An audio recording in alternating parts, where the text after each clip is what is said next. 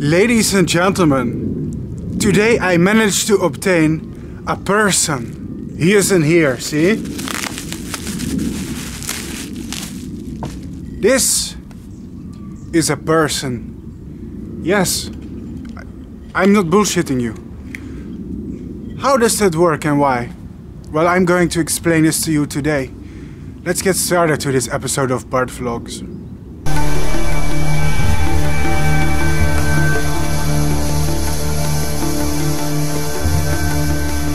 You listen. Ladies and gentlemen, in this life there are only two kinds of people. Which one are you?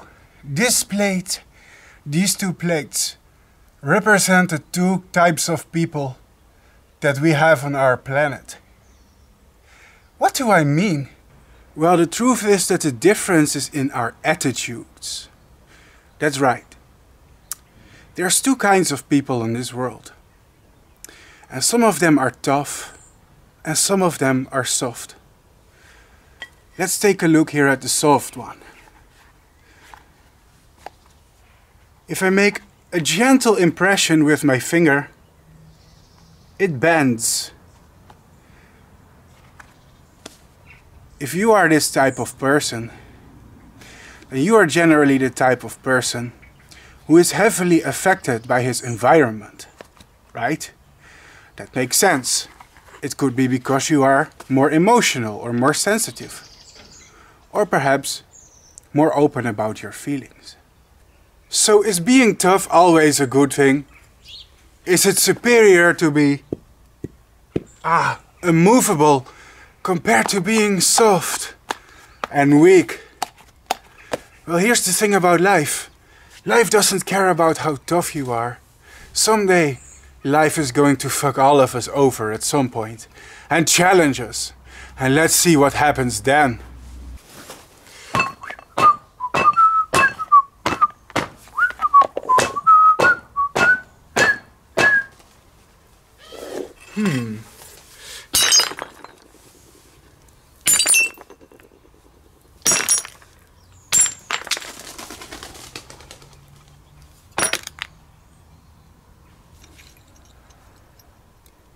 If you are not in touch with your feelings, then this will be your fate. If you are one of those people pretending to be hard, pretending they don't have vulnerabilities, then this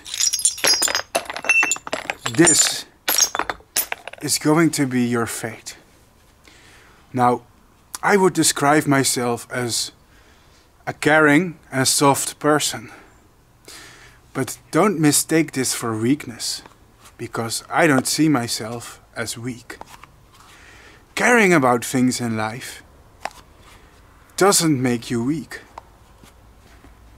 Vulnerability can be a strength, you see. Life can be pretty difficult at times.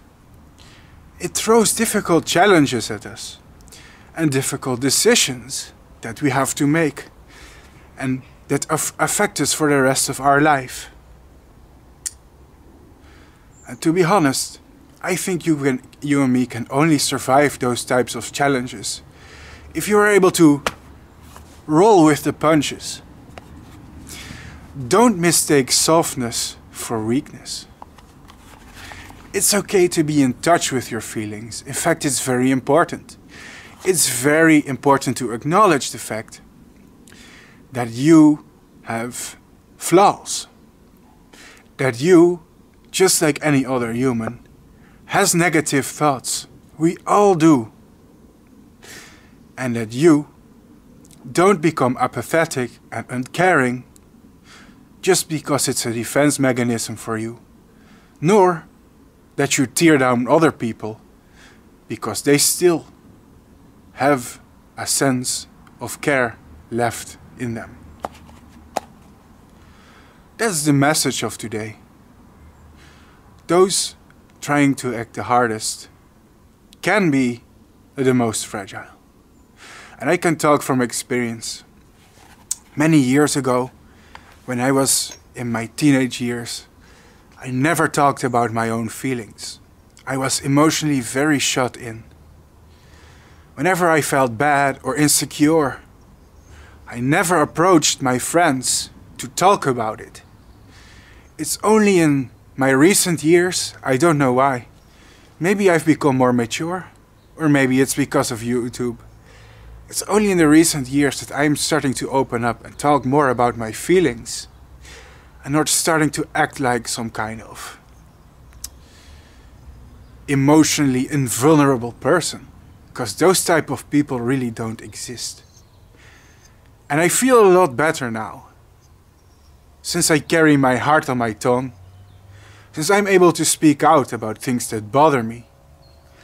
I have become a lot stronger than I used to be. And I urge everybody watching my channel to do the same. Thank you and goodbye.